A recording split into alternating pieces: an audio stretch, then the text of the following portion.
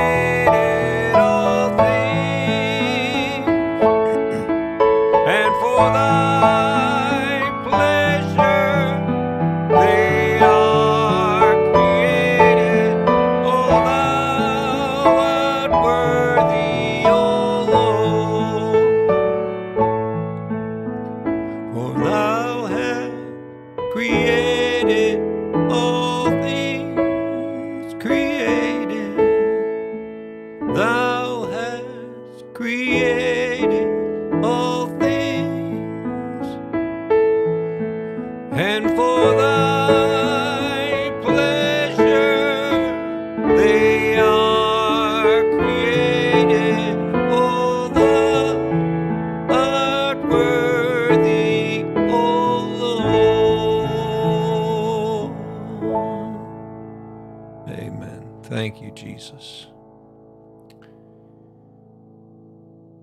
Praise the Lord. Got a bit of a frog in my throat today, so voice is a little off. I apologize for that, but it really is out of my hands at this point. Praise the Lord. Let's pray. Our Heavenly Father, God, we appreciate everything, Lord, you do for us. You are so faithful to us, Lord. We realize, Lord, without you, we would be lost. We realize, Lord, that without you sending your Son, that we would be lost forever. We thank you so much, Lord, for eternal life through your Son. We thank you for the life that he gave to us, his life, your life, Lord, that we might have that life more abundantly. We pray, Lord, that you will bless and anoint this message as we minister your word, Lord. In the name of Jesus, we pray. Amen.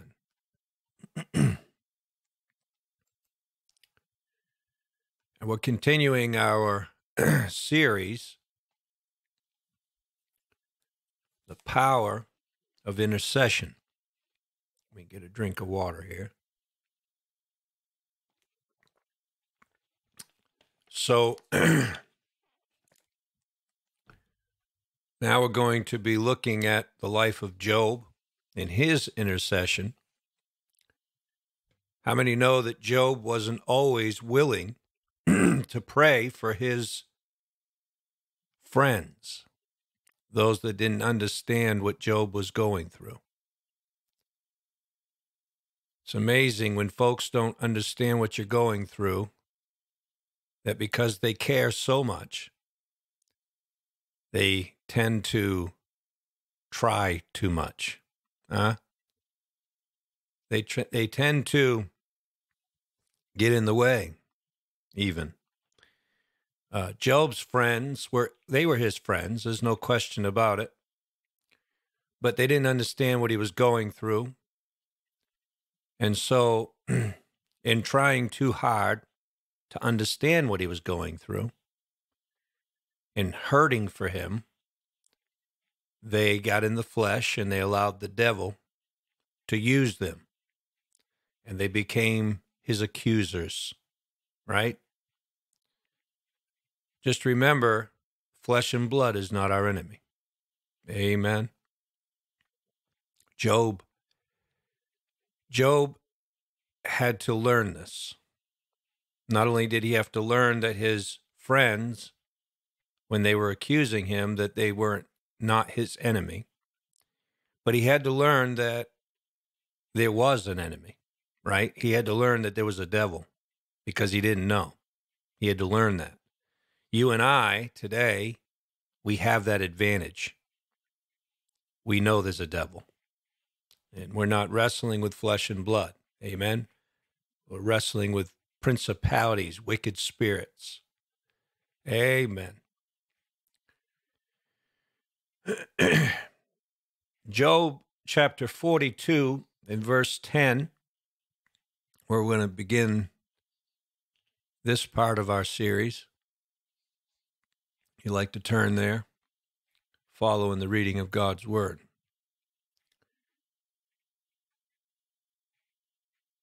And the Lord turned the captivity of Job when he prayed for his friends. Are you listening? When he prayed for his friends. Isn't that interesting? God did not turn the captivity of Job. He didn't turn it around for Job.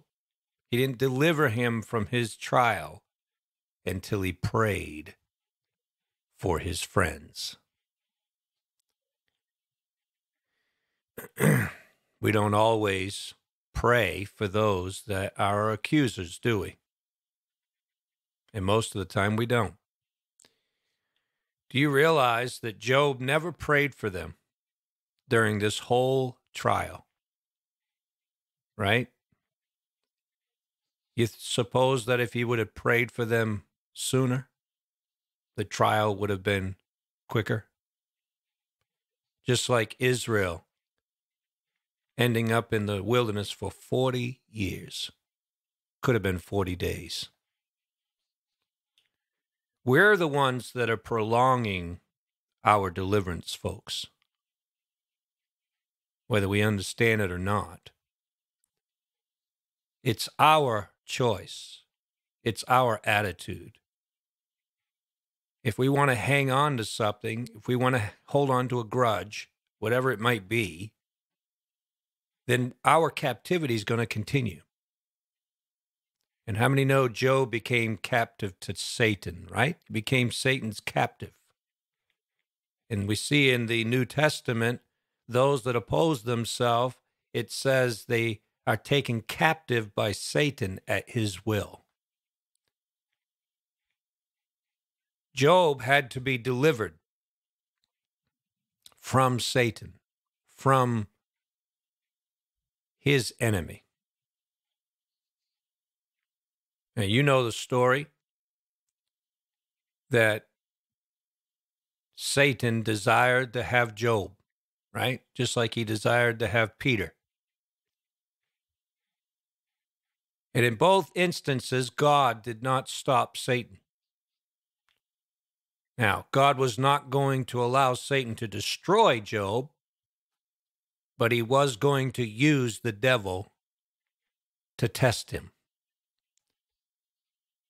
And did you know right here in this same context we're looking at right now, it actually says that God is the one that brought this evil upon Job. Doesn't say Satan did, it says God did. Why? He was testing him. He was proving him. He was purifying him. Job said, "The thing that I feared the most came upon me." God wanted to get that out of Job. He wanted to deliver him of his fear. And he had to take him through the purification process.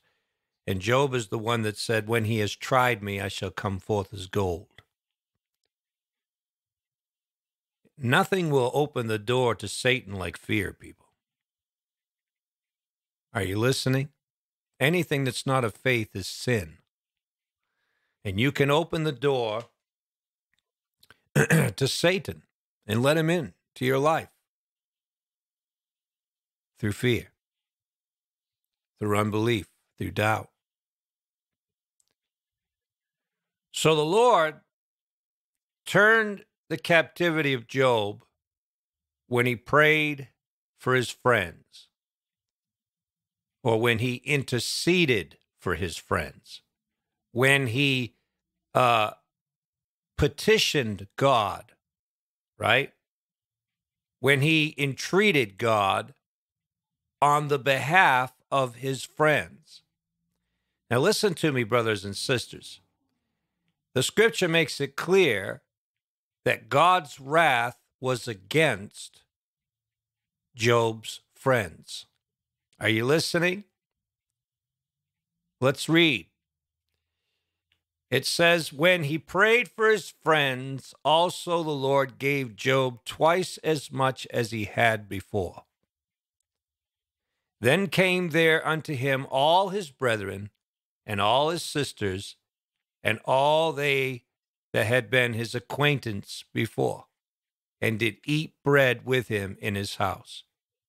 And they bemoaned him and comforted him over all the evil that the Lord had brought upon him. Every man also gave him a piece of money, and every one an earring of gold. So the Lord blessed the latter end of Job more than his beginning." Let's drop back a little bit here. I want you to see something.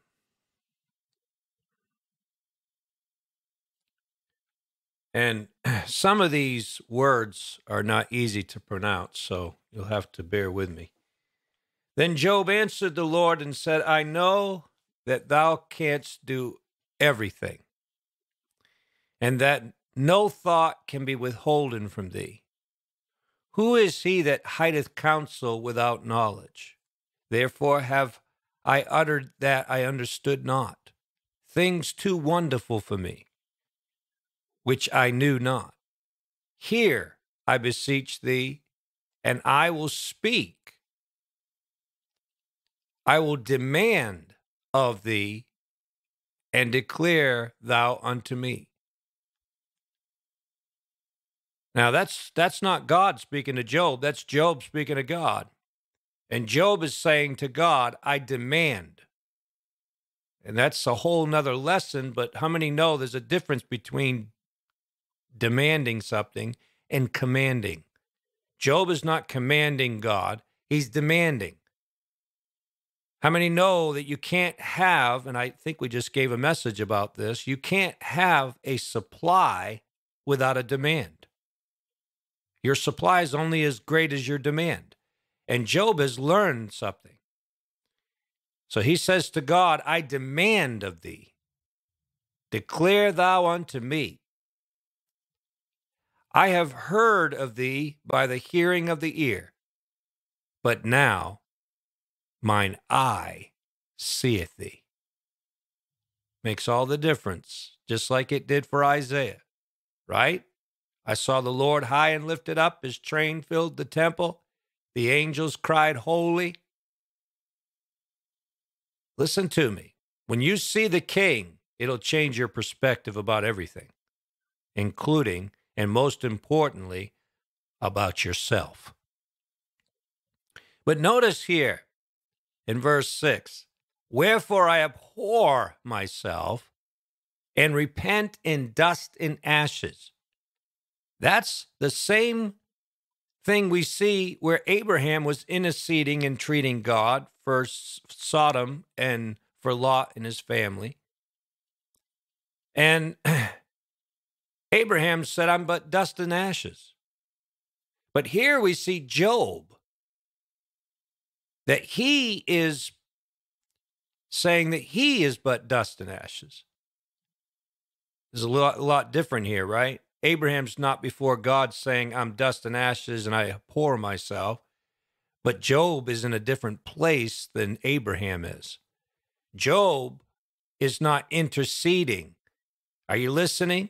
Job is not praying for his friends right now. He's not entreating God on behalf of someone else. God has to deal with Job first. He's got to get him to the place to where he will pray for his friends. How many know God is no respecter of persons? As I mentioned to you in the previous message, how that the Lord rebuked me because I was saying to God, why do you let Bill Gates live? And the Lord said to me, same reason I let you live. My grace. My grace. God's no respecter of persons, folks. But Job has got to learn, he's got to get the right estimate of himself. Wherefore I abhor myself and I repent. See, Job is repenting before God long before he prays for his friends. Are you listening? But Abraham, he was praying for his family. He was praying for not only Lot and his family, but he was praying for at least 50 would be enough to spare all of Sodom. So he wasn't concerned with just Lot and his family. He was concerned about sparing all of Sodom. Are you listening? But he does mention that he says to God, he says, will you destroy the wicked with the righteous with the wicked? So he was primarily focusing on the righteous, obviously, right? Because he said, will you spare the city if there's this many righteous? So Abraham was not so much trying to get God to spare the wicked as he was trying to get him to spare the city for the righteous. And the scripture says, the time has come that judgment must begin at the house of God. And if it began at us, where would the ungodly and the wicked appear?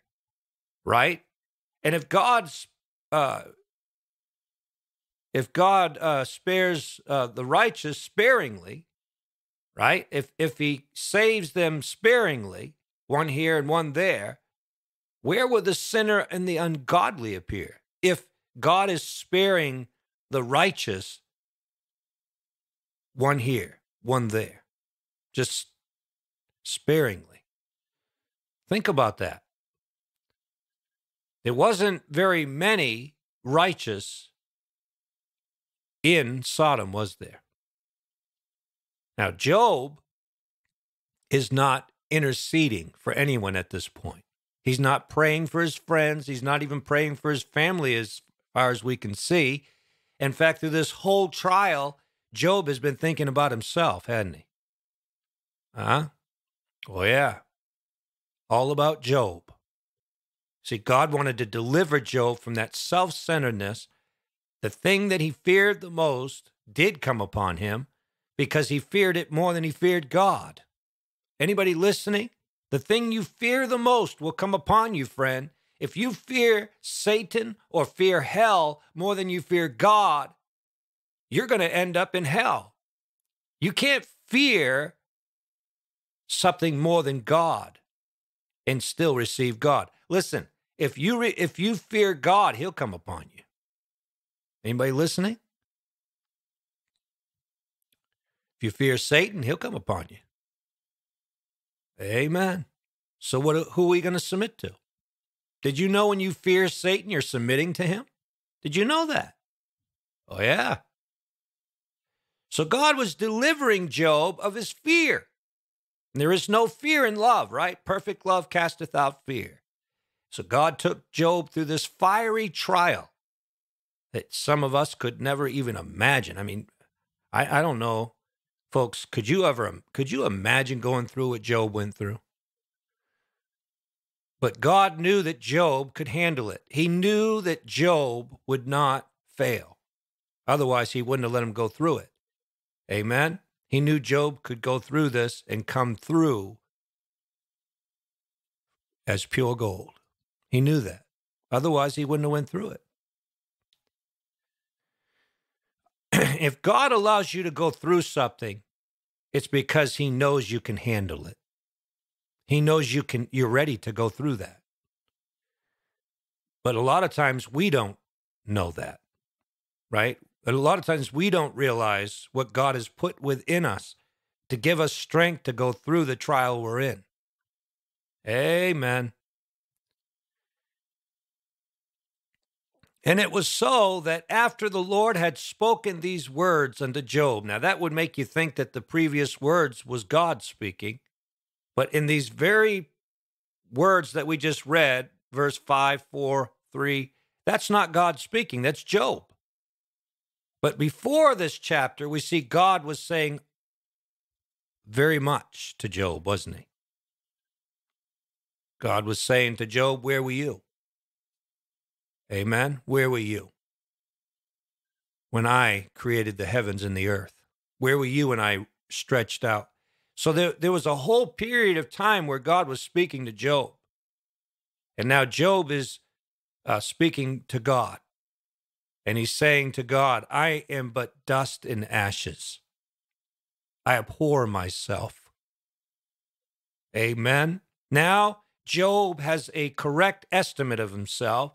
And let's just say this. He can see clearly now. Remember what Jesus said? Get the speck out of or the mote out of your own eye so that you can clearly see. To tell your brother about the speck in his eye. Amen. And that's really what's going on here. God is trying to help Job with that mote, that log that's in his eye. Are you listening, folks?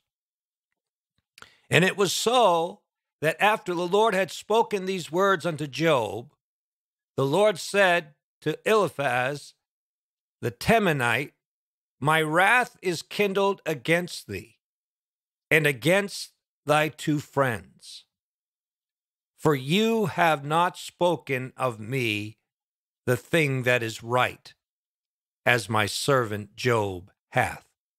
See, God's wrath is going out, and Job is going to have to intercede. He's going to have to entreat the Lord on their behalf. The Lord knows how to put the pressure on, doesn't he? Therefore, take unto you now 7 bullocks and 7 rams, and go to my servant Job, and offer up for yourselves a burnt offering. And my servant Job shall pray for you. Are you listening? For him will I accept, lest I deal with you after your folly. In that you have not spoken of me the thing which is right, like my servant Job. So Eliphaz the Temanite and Bildad the Shuhite and Zophar the Naamathite went and did according as the Lord commanded them. And the Lord also accepted Job. Are you listening? He wouldn't accept them, but he's accepting Job. Just because you may be a friend of a righteous person, that doesn't mean that God's going to hear you. Amen. Now, we know that God spoke to his friends, so obviously they were able to hear God's voice. They were able to understand God.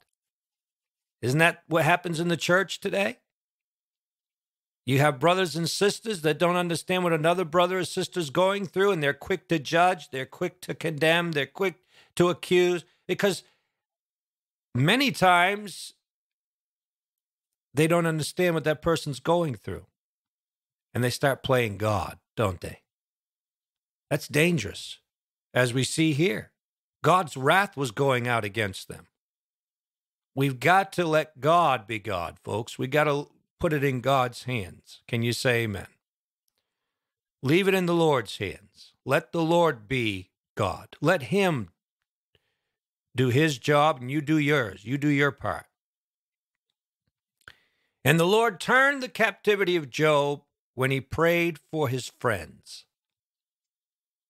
Also, the Lord gave Job twice as much as he had before.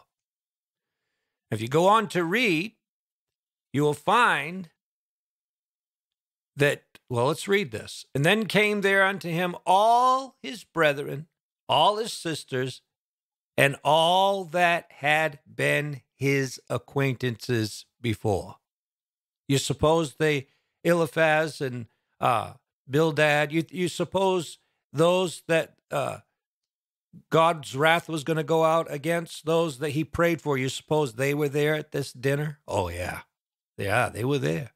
Then came there unto him all his brethren, all his sisters, and all they that had been his acquaintances before, and did eat bread with him in his house. And they bemoaned him, they comforted him over all the evil that the Lord had brought upon him. Every man also gave him a piece of money, and everyone gave him an earring of gold.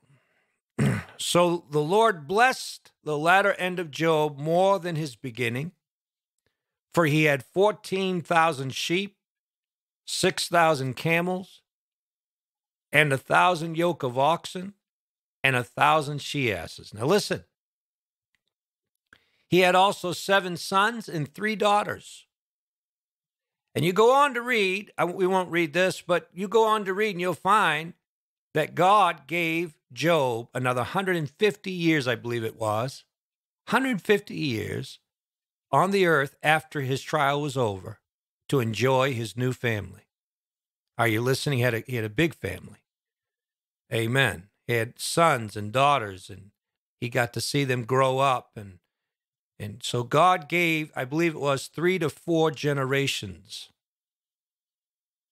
He gave him time on the earth to experience 3 to 4 generations as a very wealthy, very blessed man.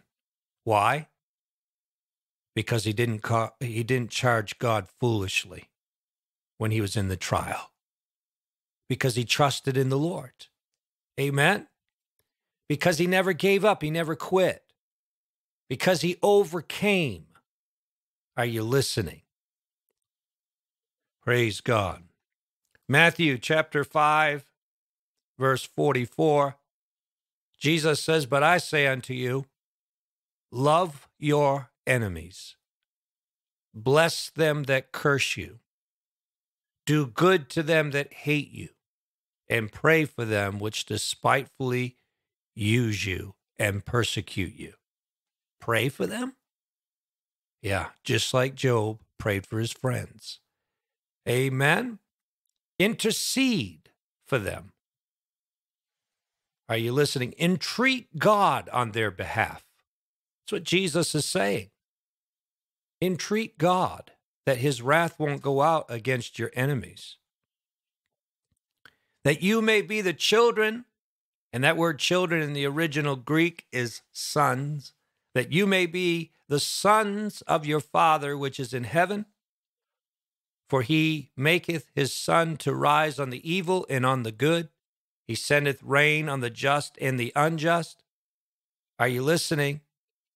You go down all the way to the last verse. Listen to what it says. Be ye therefore perfect, even as your Father in heaven is perfect.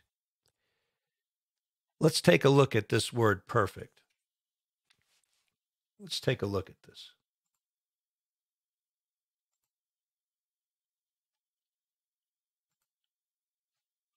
This word perfect.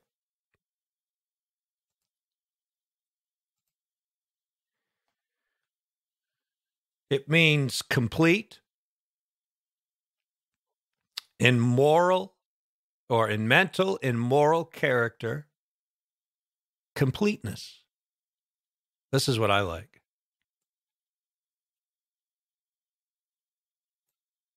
Are you getting the message, folks? Full age. Full age. Not babes, not children. Full age. Perfect.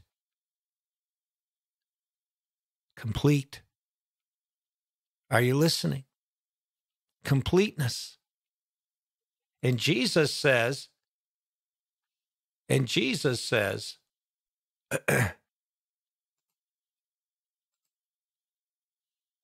what does he say here? Be ye therefore perfect. That's exactly what God said to Abram. Be ye therefore perfect.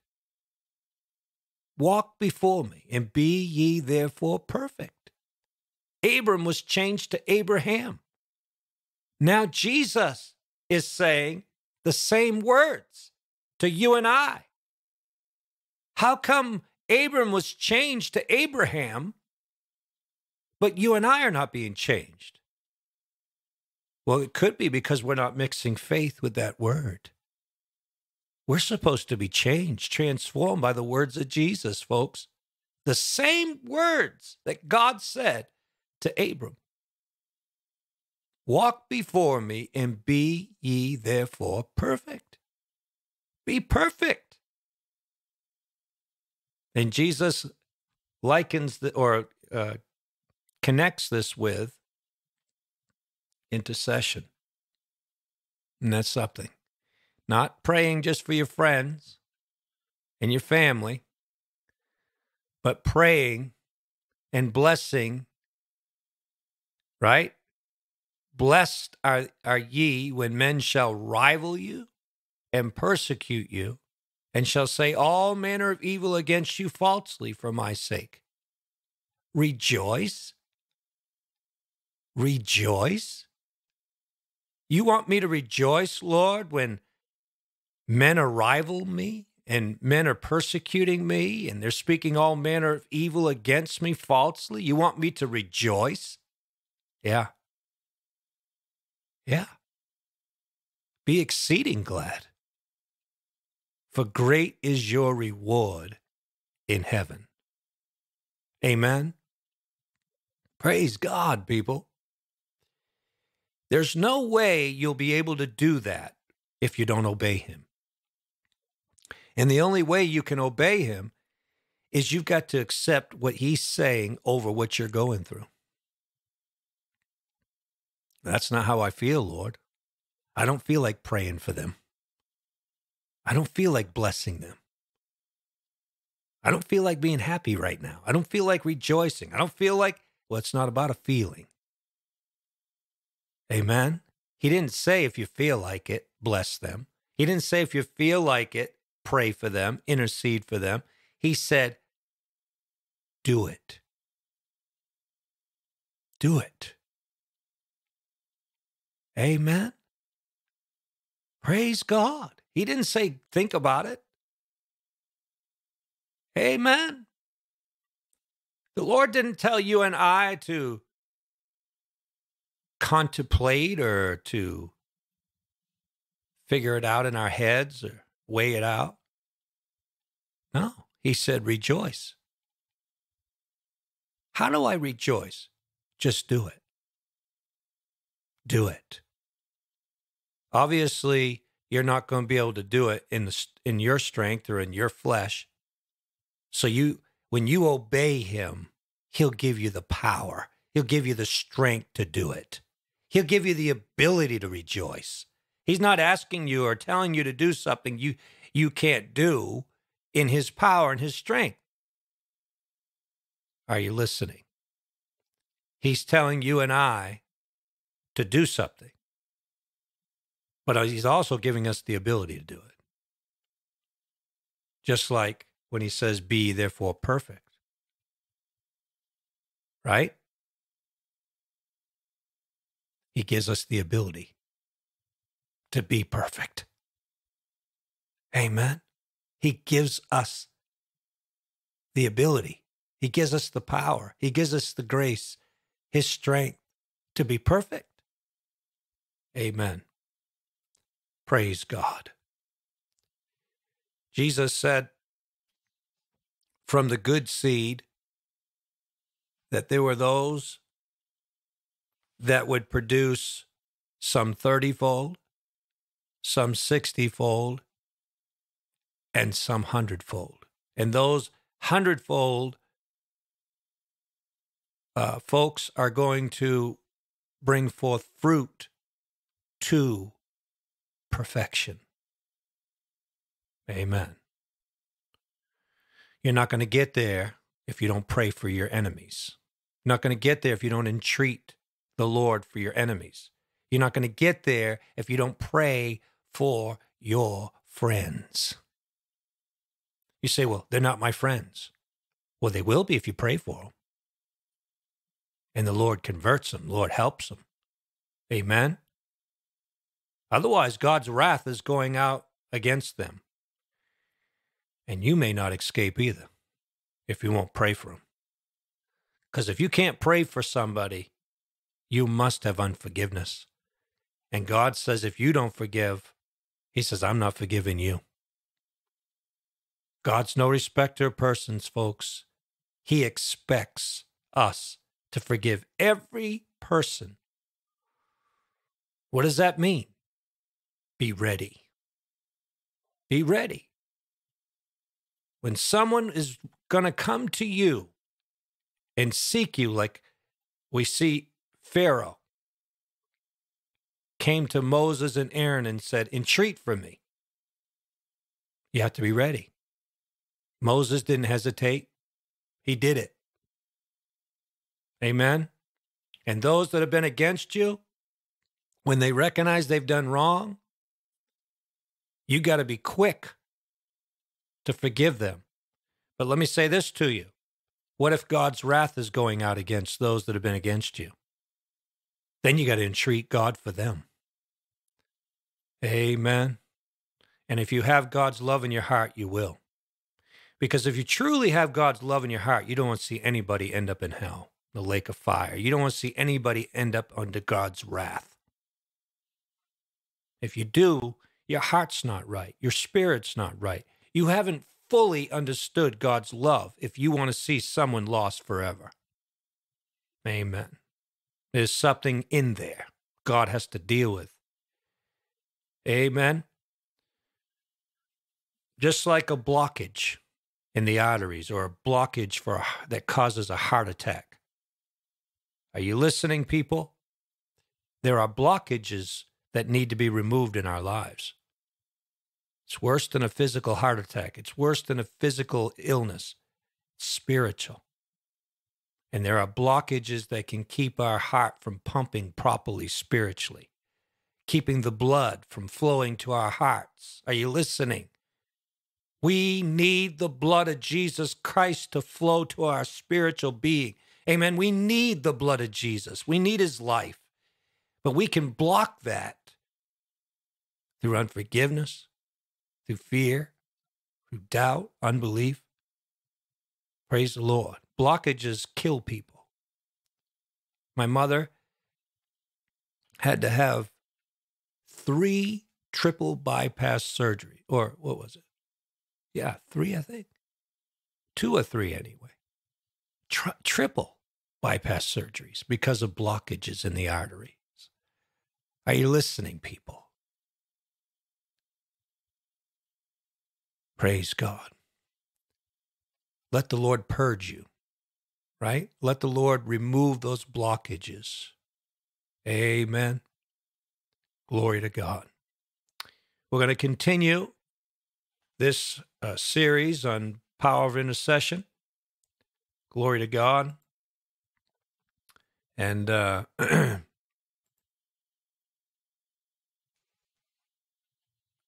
believe the Lord is leading us to understand about intercession, to understand what fervent prayer really is.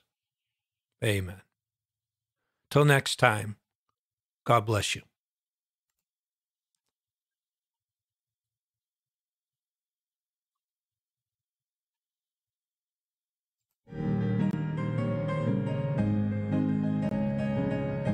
We've got the power in the name of Jesus.